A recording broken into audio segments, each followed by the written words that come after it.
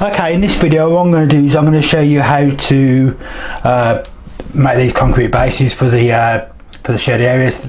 So the engine shed will sit on top of here. So grab this engine shed and show you what I mean.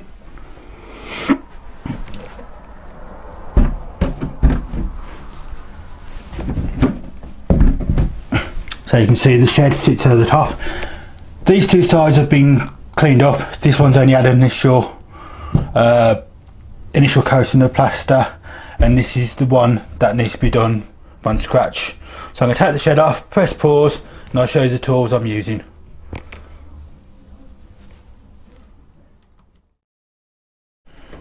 Okay, so you can see now the shed's off, that you can see this is quite a smooth finish on these, and this one's quite rough looking. This one's only had the one coat of plaster applied because it's quite a deep fill. It's 12mm thick, and I'm using this 12 by 12mm just for me concrete edges. So it's exactly the same as laying a concrete slab for a garage or a shed. So you just build your wooden frame up around where you want to lay the concrete. For that I'm cutting it with the wood with a tendon saw standing blade. I've got some nails which I'm knocking into the wood just to hold the frame in place. So I'll do that now. So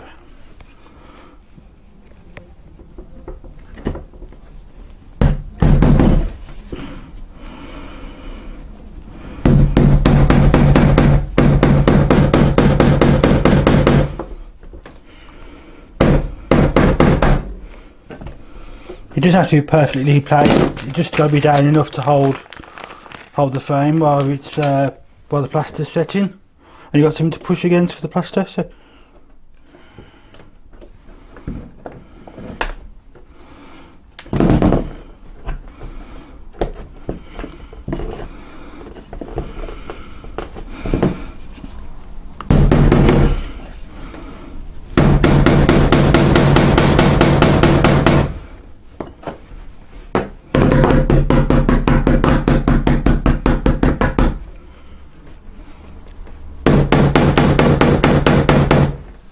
okay, so that's in place now. So the next thing I need is a plaster spatula or a blade, just for some, you can use it for smoothing, and I use a metal ruler.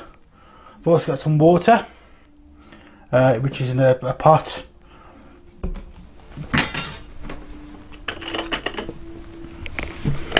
And I've got the plaster, which is easy plaster, really easy to use, and I'll show you what I do. So use the plaster straight from the tub.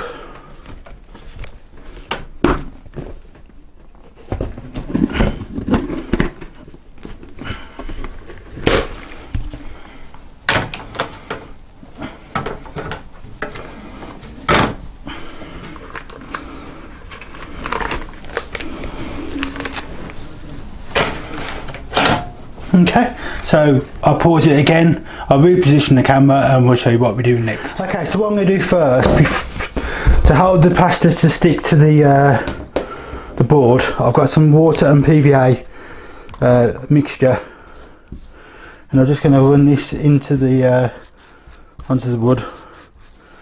It's probably a bit too thin now because the water's down, probably a bit too much, but it's just to help the plaster to bond to the wood.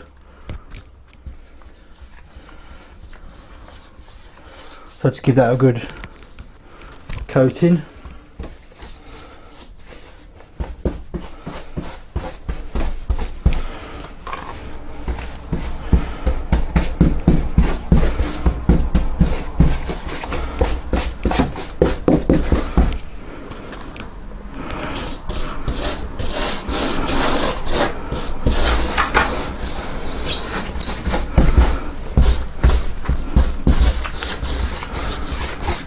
So while that's drying, when that's going tacky, so while that's going tacky, I'm just going to go back to this area in the middle next.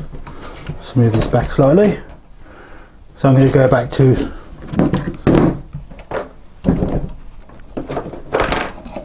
here, and I'm going to start to apply the second coat to this. So all you do for that is really just go case of going back over what you've done, working in small areas.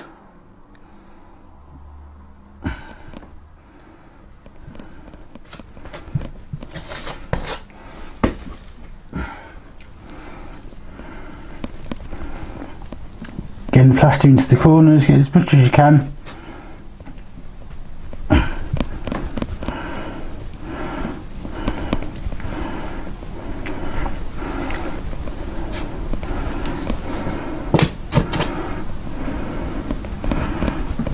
So what you do find is as the plaster dries it sinks quite a lot, so that's why I tend to find when you go over the second coat you get a much nicer finish.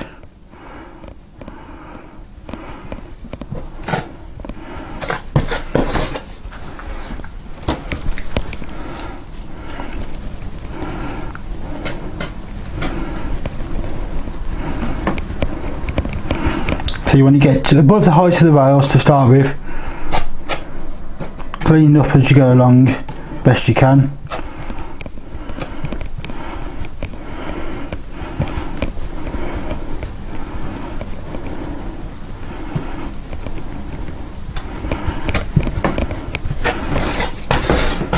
If you're working small sections, this is where the water comes in now.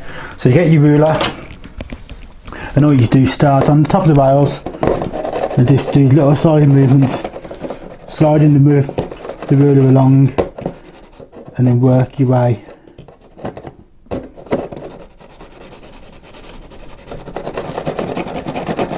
back. Every so often clean off the ruler,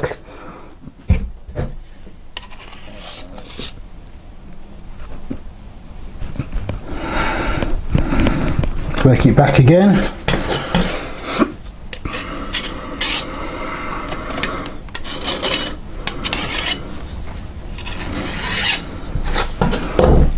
And go back again just a bit more.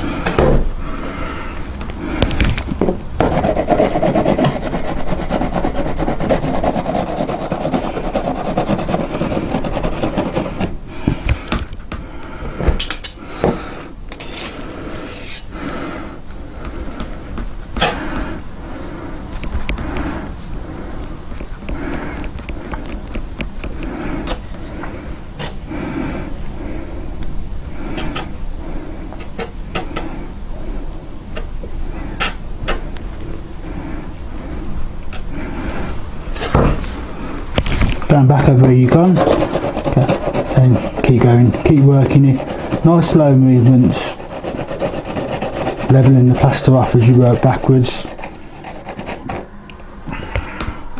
And it's really a case of the smaller, just working small areas.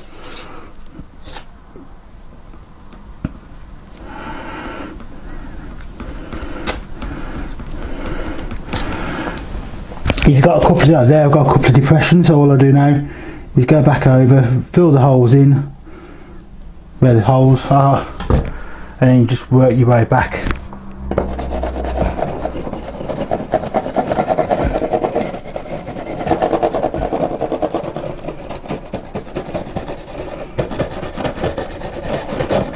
Back over this place. It does take time. It does take up quite a bit of work. And you'll keep finding holes and depressions as you're working your way along. It's just a case of going back. I'm not looking for a perfect slab because again it's an engine shed. It's not going to be perfect, but it's just you want it to be relatively smooth, relatively level.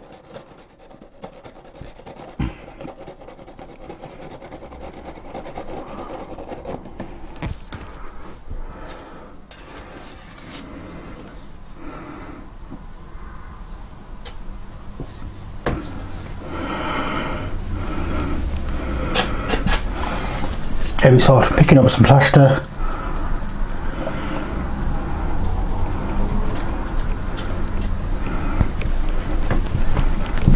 working it way back down the.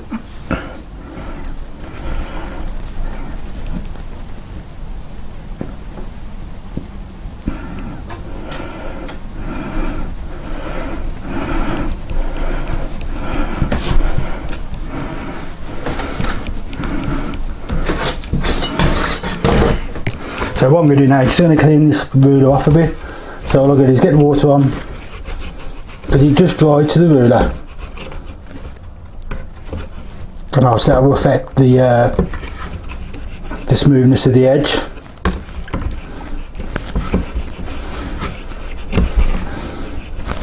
So I've got a paper towel, or a cloth, an old rag, just wipe it down, and then I'm good to nice and clean edge. See, a bit of plaster dried there to that, so I'm just taking that off.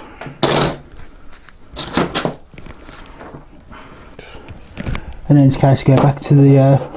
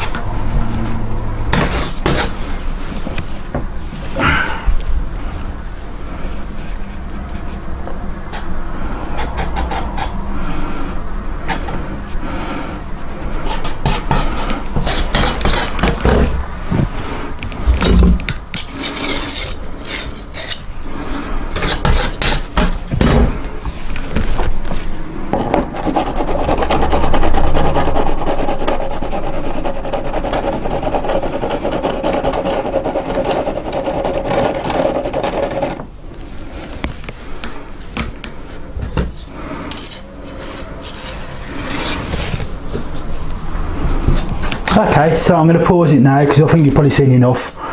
So I'll come back and show you what it looks like. Okay, so this part of the PVA is sort of it's quite tacky now. So what I'm going to do now is I'm going to drop some plaster into here, being careful not to sort of do any damage to the area I've just done. So that's all been smoothed out now. So just in case, loading this up. It's going to sink, so I'm not looking perfection in the first pass.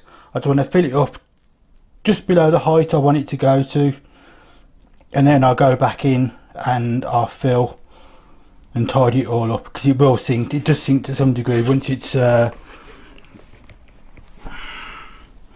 once it dries. Remember, this is this is a finishing plaster, so it's only supposed to be a couple of mil thick, and I'm asking it to be 12 mil thick, which is quite a lot deeper than what it's designed for, really, more than.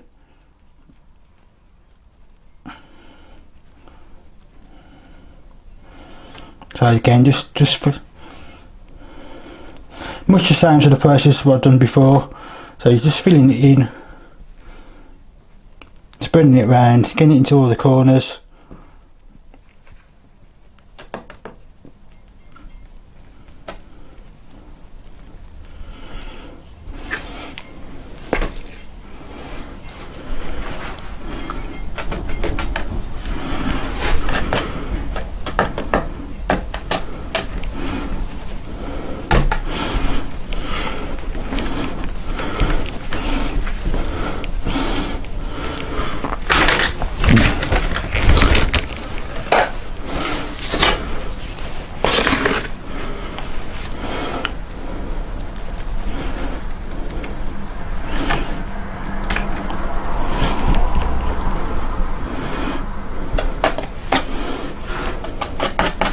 Again, trying to work in small patches and small areas.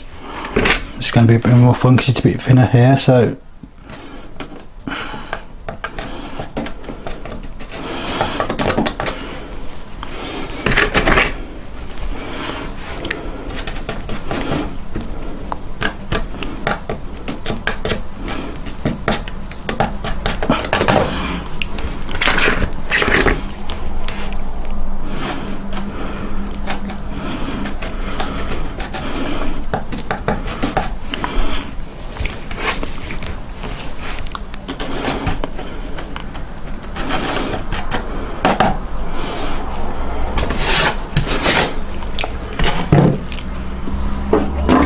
again, just get my ruler, go across, and then just again, it's that sort of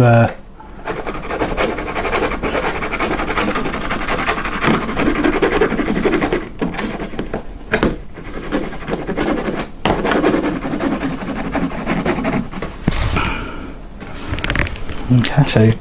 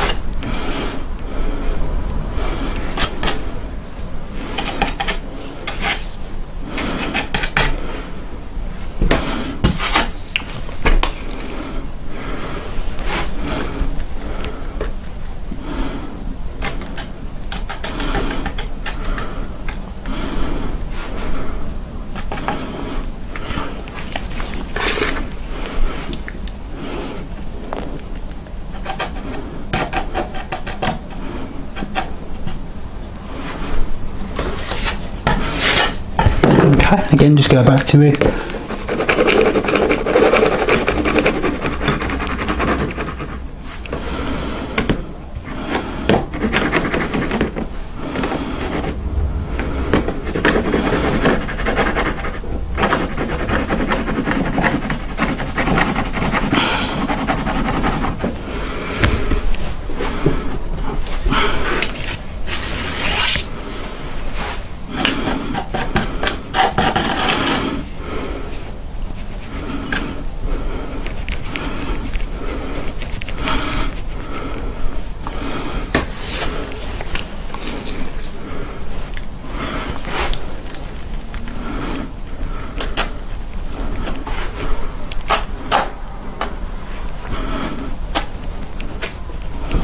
Okay, and again, you probably watched this for enough, so I'll pause it there and I'll show you what it looks like when this is finished. Now for this evening, I'm going to leave this to dry. So this is the second layer, which is fairly smooth. It's going to need a bit of sanding, like this will do, but I'm going to leave this 24 hours, see how it looks. This area is the bit I've just done, which is at its first sort of coating. Looking very rough at the moment, quite a few holes, but the main thing, like I said, it will sink, and it will sink to some degree, and it's just to get that initial layer of plaster in. I can let this fully dry, let it sink overnight, give it a good 24 hours, and then come in and skim it the same as I did with this one, and then just tidy up. And when you do the skim coat, the last coat, that's when you get the really nice fine finish. So call it a night, give it a good 24 hours, and we'll come back and have a look at it. Look at it then. So see you for now. Okay, so what it's time to do now is to tidy up this area. So I've had quite a few cracks forming this, but it's quite deep in places and quite a big space to sort of lay the concrete base on. So this needs a lot of cleaning up with the second coat. I've got a slight dip there which I want to just try and address. The rest and a few holes, but I'm going to leave those because I don't want it to be perfect, so I'm not looking for perfect laid concrete. These two are maybe a bit bigger than I'd like, but maybe it adds to the effect. But I do want to try and get this dip out here, So I'm going to work on that first, then go to this one here, tidy this up, and then I think that'd be it for now for the plaster, for the concrete, apart from maybe the fuel point which should go there. But I want to get this all done, get the shed on, get the frame around the outside off, and do the ballast between the tracks before I go any further. So I'll crack on, and I'm going to speed up now because it's you're probably getting bored of me watching apply plaster to this.